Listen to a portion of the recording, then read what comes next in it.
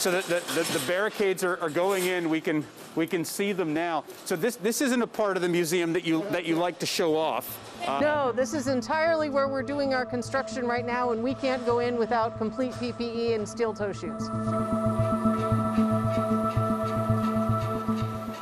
No one can see what's behind this gate, except for us. Yeah. On the National Mall here in D.C. at one of the coolest spots in town. This is the National Air and Space Museum. We're here with Dr. Margaret Whitekamp.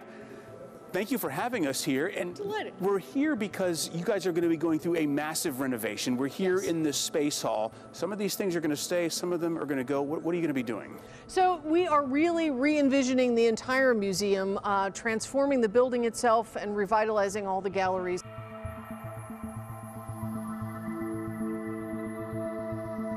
The museum opened in 1976. Yes. Is this the biggest project in the 45-year history of the museum? For downtown, definitely, and you're really going to see a visible change, more diverse content about the people who made all of this stuff happen. We're here in the Time and Navigation Gallery now. How much is this space going to change? So this is going to be something that people are going to want to come see before we close at the end of March, because this is all going to go away.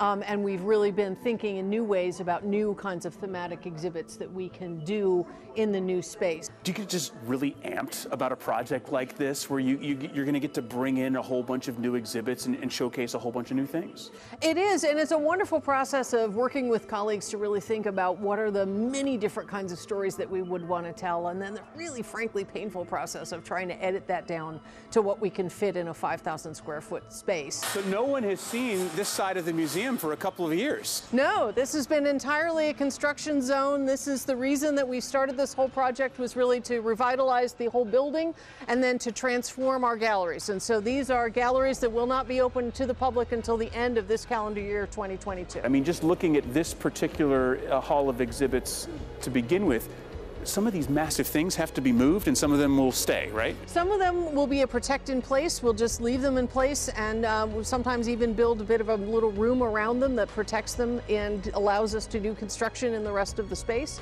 But a lot of these can be disassembled and will be brought out, and we have a crack team of collections folks who know exactly how to handle these things, put them on trucks, and take them to where they'll be safely stored. The purpose of this renovation really is to create the best environment that we can for these historic objects. There's new stuff that we want to be able to tell people about, objects, people, things like that, and so this is our chance to bring some of that fresh content.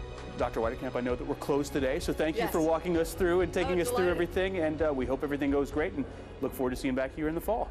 Thank you. Oh, I love whetting our appetite, but sadly we won't be able to see that stuff till the fall. Yeah, no, we got one more week where you can see the exhibits as they stand now. So the last day you'll actually be able to go in there is this Sunday, the 27th, and then, yeah, everything's going to be closed for 6 months. I mean, it's just one of these iconic locations. I mean, one of the first museums in D.C. that I ever visited, hopping on the yellow school bus from Stafford County, coming up and checking it out. My dad is a pilot, now retired, so we came up with him and would go through there. And was super cool to be there when it was closed too. Just this massive space, you're there with all the rockets and things going on, just tremendous. Now, some of the new things that they're going to have open, they've got 8 big new exhibits coming to the new space. I've got all of them laid out on an article that I wrote on WSA9.com. One of them is a Destination Moon exhibit, so they're going to have Neil Armstrong's spacesuit. They're going to have the command module from Apollo 11. Now, do keep in mind, while all this is going on, if you haven't seen the Air and Space Museum Annex out at Uvar Hazy, which is the Dulles Airport, the Chantilly spot there. They've got Shuttle Discovery. They've got the SR-71 Blackbird. They've got all sorts of helicopters.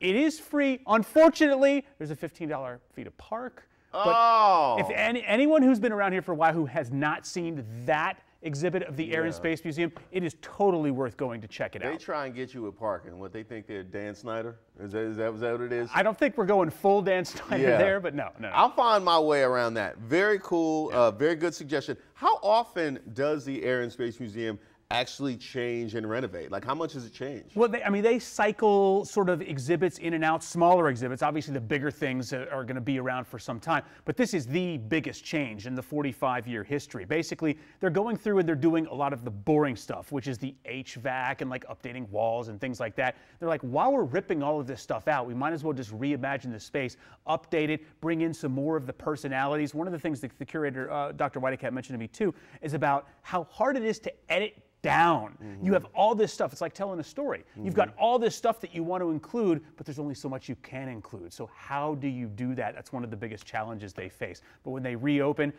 in fall, it's going to be awesome. And then the entire renovation isn't going to wrap up until 2025. Wow, that is a very awesome. I especially look forward to seeing what they include from Pete Davidson going up with Elon Musk. That should be awesome. That could be one of the things that gets edited out, but who knows? Listen, where did we get this story? Not from a tip. I came up with this one. I said we got to get out to air and space before they close down. Listen, if you've got a tip, reach out to me on social media or email me, alongo@wsa9.com.